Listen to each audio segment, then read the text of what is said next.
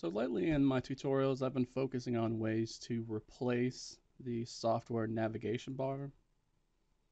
I did this a couple weeks ago on the OnePlus 5T, which just required a simple application that you installed so that you can disable the navigation bar. On the Pixel 2 and the Pixel 2 XL, this is a bit more complicated as you will need TWRP installed, which means that you're going to have the bootloader unlocked so that you can flash a zip file that has been made for your specific version of Android, whether it's 8.0, 8.1, whatever is available from the community developer, which I have linked in the original tutorial, and I'll have that in the full tutorial where you can find linked under this video. That previous guide simply showed you how to disable the software navigation bar. So if you only did that and did nothing else, then you could not navigate through Android. You'd find yourself booting up, unlocking the phone, opening an application, and then that would be it. There's no way to close it by any conventional means. No way to switch to other applications, go back to the home screen by conventional means. So this is where these alternative software navigation applications come into play. Now, I've always been a fan of Pi controls ever since Paranoid Android Custom ROM had integrated them a few years back. I tried this on the OnePlus 5T and had issues with it being triggered consistently, whether that was due to the glass display or the case I was using. Whatever the issue was, I found it to be not as reliable as I remembered it and how I needed to be. So at the time, I looked for another application called Swipe Navigation. And what this does is it lets you set specific actions on particular swipes from the bottom of the screen.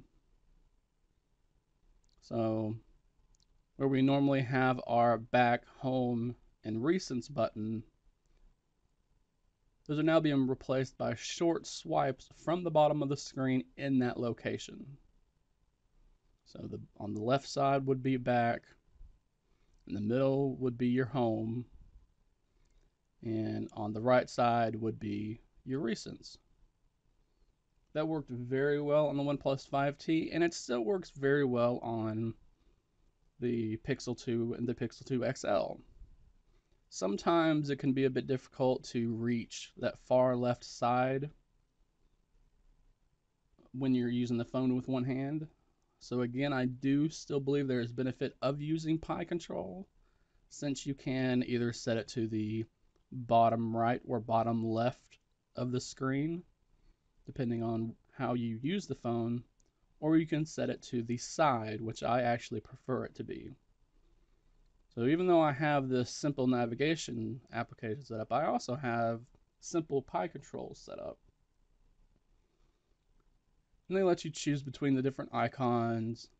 You can see you get 3 buttons in your Pi, and you can choose which action those are, and then a long click, which whenever you activate it and hold your finger or thumb on that button, what activates then. And there's a lot of things to choose from here.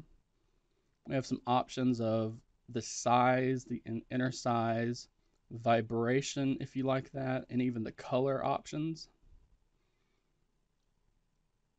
Then we have clock options if you wanted to have the clock or the battery bar, which is usually on by default, and you have all of that information there. I'm not a fan of that. I like things to be simple and minimalistic. I just want this thing for navigating. And then we have our active area to where we can set this thing on the left. If we don't want it on the left, then we can disable that. We can have it on the right, or we can have it on the bottom, or even just the corners. And like I said, even though if you set it on the bottom, you can position it all the way to the side, which would make it easier for whichever hand you're using it on. I like to have it on the right, and I like to have it about where my thumb will be, which I can change the height and adjust it here, make it very long, a very big activation area, or very small, depending on your preference.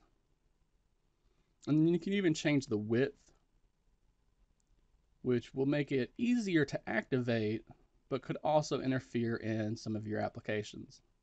Again, this is all personal preference, which will be dependent on how you use your phone, what case you have on your phone.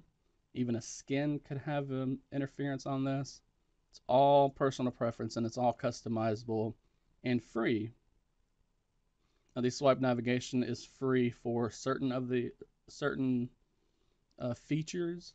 Some of them are behind a in-app purchase.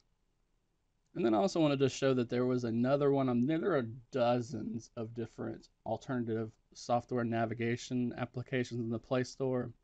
These are just some of the ones that I have become aware of and used in practice myself. There's a simple one called Gesture Control. I'll have these 3 applications linked in the full tutorial of this guide. And again, I just wanted to show that there was these different ways that you can control the Pixel 2 and the Pixel 2 XL and replace your software navigation buttons with gesture controls, which can be incredibly convenient